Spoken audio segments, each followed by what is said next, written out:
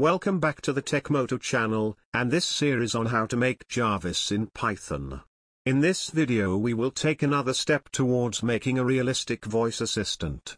As our code is getting longer, I have now put exemplar code in a GitHub repository online. You can access this file using the link in the comments.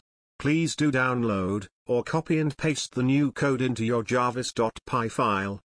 Let's open our code and take a look. Remember that our comments are in green or gray. These comments are ignored by Python, but are great for us to know what is going on. I have added comments throughout the code, to help you.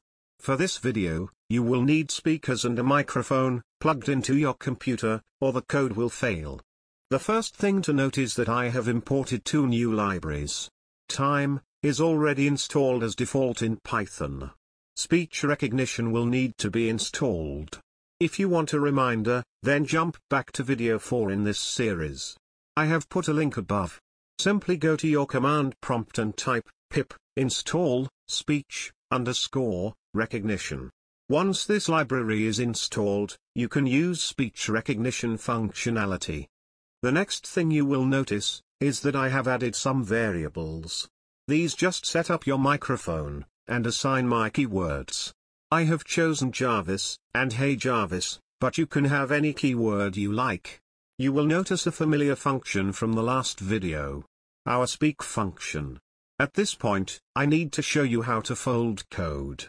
So that we can be more efficient, it is possible to fold up your code, so that when you do not need it, it is tucked away. All functions allow you to fold the contained code away. Simply click on the arrow to the left of the function name to display and hide the function. The code is still there, but just not in view. So, we are going to start with our main program. We start an infinite while loop, so that our speech recognition is always listening. By saying while 1, the code will continue to cycle through the code below, over and over again. Our main program simply calls the function startRecognizer.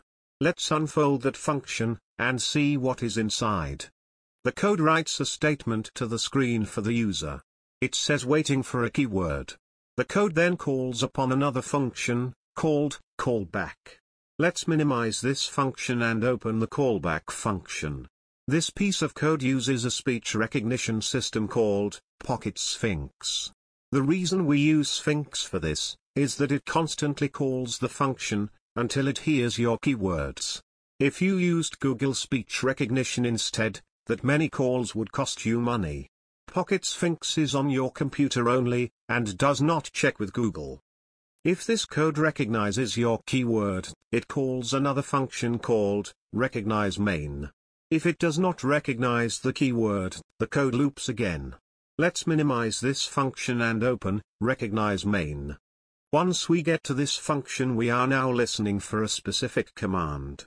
Once we hear that command, you can then put any code in, to turn on lights, open applications, access the browser, etc. So in these first few lines, the microphone is turned on again.